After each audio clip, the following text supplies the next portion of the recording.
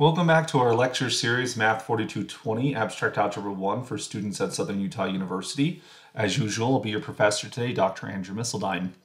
In the contents of Lecture 17, we want to revisit the idea of the dihedral group, that is the group Dn, which we had introduced previously as the symmetries of the regular n-gon, that is an n-sided polygon where all sides and angles are congruent to each other.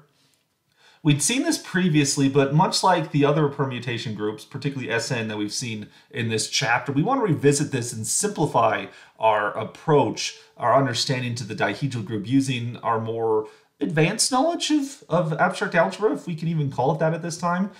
Be aware that in the past we've studied the groups D3 and D4 extensively. D3 was, of course, the symmetry group of the equilateral triangle, and D4 is the symmetry group for the square. Now, in general, of course, the Dn, for example, is going to be the symmetry group of our regular n-gon. And so let's talk a little bit of what that would look like, right? How should we understand this thing? Now, for any n-gon, right, I want you to be aware that this thing can be inscribed inside of a circle whose center coincides with the center of the n-gon here. And so imagine you can see a circle. It's not the best drawn circle. I do apologize for that. But do imagine we have a circle that's drawn, and we're going to have the x-axis and y-axis meet at the center of this circle right here. And so what we're going to do is every regular n-gon can be inscribed inside of a circle. Now we're going to choose not just any old circle. We're going to choose the unit circle. Great, we love the unit circle, but we're going to choose the unit circle in the complex plane. And what we're going to do is we're going to associate the vertices of our regular n-gon with complex roots of unity. So we're always going to position in the following way, that since 1, the number 1, is always a root of unity, we're going to make sure 1 is a vertex for our regular n-gon. Then we would take the next vertice to be the principal root of unity, nth root of unity, and then we just continue around the circle, taking each and every one of the nth roots of unity until we have them all labeled. So in this example, I'll just draw the 6th roots of unity. So we're going to have, for example, 1. We're going to have the element which we're going to call zeta 6, which beware, this is going to be e to the 2 pi I over 6, or if you prefer, e to the pi I thirds. Then the next one over here, you would get zeta squared, which would coincide with the next one here. You're going to get e. We're just going to double the angle now, so you're going to get 2 pi I thirds. Then the next one, zeta cubed, that's just the number -1. Then the next one, zeta to the 4th. This would be e to the 2 pi, I guess it would be, it would be 4 pi I over 3. Then the next one, zeta 5. This would be e to the 5 pi I over 3. And then, of course, you could get back to 1, which is the same thing as zeta to the 6th, because these, of course, are all 6th roots of unity. So what we can do is we can identify the regular n-gon with this n-gon in the complex plane. That is, we're going to identify the vertices of our polygon with these complex roots of unity. So no, it's not a perfect, it's not by any means a regular hexagon here drawn in the plane, but you'll give me some leniency here. This is the best I can draw for the moment. And so, of course, it always contains the number 1. You're going to have your principal roots of unity, which would include zeta and zeta to the 5 right here. You're also going to have, since it's the 6th roots, you'll have your 3rd roots of unity right here, which would be zeta 2 and zeta to the 4th. And then you'll have your 2nd root of unity, which is -1. But so all of those will be the vertices of our polygon here. Now we're going to define two specific symmetries of our n-gon, and these will be this notation we're going to use for every single regular n-gon, and hence these will be elements of every single dihedral group. So the first one is going to be based upon rotation. If we're thinking of the symmetries of the regular n-gon, then much like we saw in the previous slide associated to the 6th roots of unity, we can take the angle theta to the 2 pi over n. And so what we're going to do is we're going to define a map.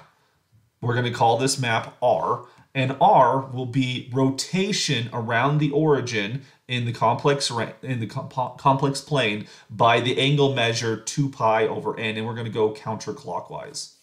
And so with regard to our regular ingon, what this will do is this will take the vertice, the 1, which of course is on the x-axis, and if you rotate it by one little tick, because 2 pi n will be the smallest angle that moves 1 to the principal nth root of unity. And this will, of course, have the effect that everyone gets moved over, right? So if this is like the first point on our n-gon, then the second point will go to 3, the 3 will go to 4, the 4 goes to 5, the 5 goes to 1, like you can see over here.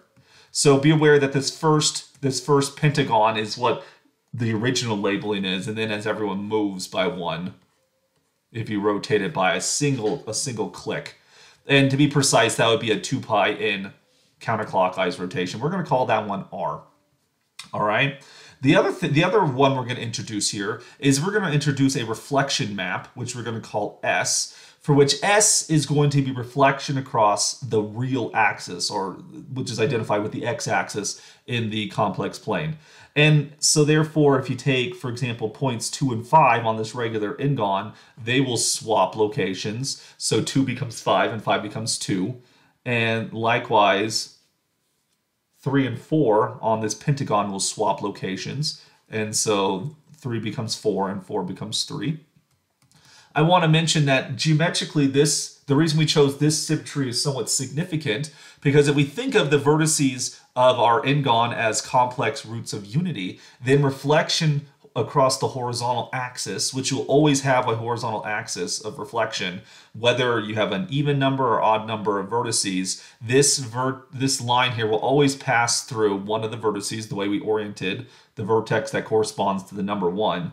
And if it's an odd number, then this will go through the midpoint of the opposite side.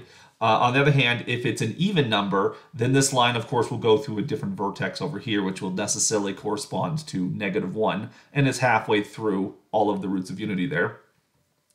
And so geometrically, this reflection across the real axis will be complex conjugation.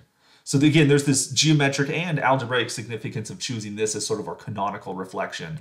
It's going to be complex conjugation. And then, of course, the rotation we mentioned earlier, this is the rotation that sends the number 1 to the principal nth root of unity. So again, there's some significance of choosing these canonical representations, R and S. They're kind of a big deal. We should mention that, of course, reflection is going to be an order 2 operation here, order 2 symmetry. If you reflect twice, you get back the original element. On the other hand, R, so we see that S will be a map which is order 2. R, on the other hand, it's a rotation, and because we chose sort of this minimal rotation, 2 pi over n, we're going to see that this is going to be a rotation of order n. In particular, the cyclic subgroup generated by R is going to form the cyclic subgroup of order n, right? So this will give you the rotational subgroup inside of the dihedral group. And in fact, using notation we introduced previously, we can identify this rotational subgroup with Zn, the group of complex roots of unity, which is a cyclic group. This rotational group here can be identified with those groups of complex numbers here, where basically the angle theta of rotation can be identified with a nth root of unity in the complex plane. Now, why do we care about these two maps, these two symmetries specifically, R and S? Well, the thing is, these two maps are going to generate the entire dihedral group. That is, we can say something like the dihedral group Dn is equal to the group R, S. So notice here, if we just have a single element, we talk about the cyclic subgroup generated by R. What that meant was, of course, the smallest subgroup of the group that contains R. So what we mean here is that R and S, we want the smallest subgroup that contains both R and S. And in the dihedral group, that's going to be the whole group.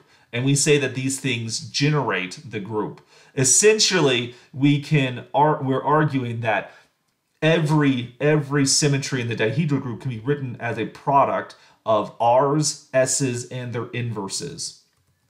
And by comparison, of course, we proved in the previous lecture that Sn is generated by the set of transpositions. That we showed that every permutation can be written as a product of transpositions. So the transpositions form a generating set for the whole group. And so that gives you a little bit of a preview of these maps R and S. In the next video, we'll prove specifically this fact right here. So stay tuned. You should hopefully be able to see the link on the screen right now. Take a look at it if you would like.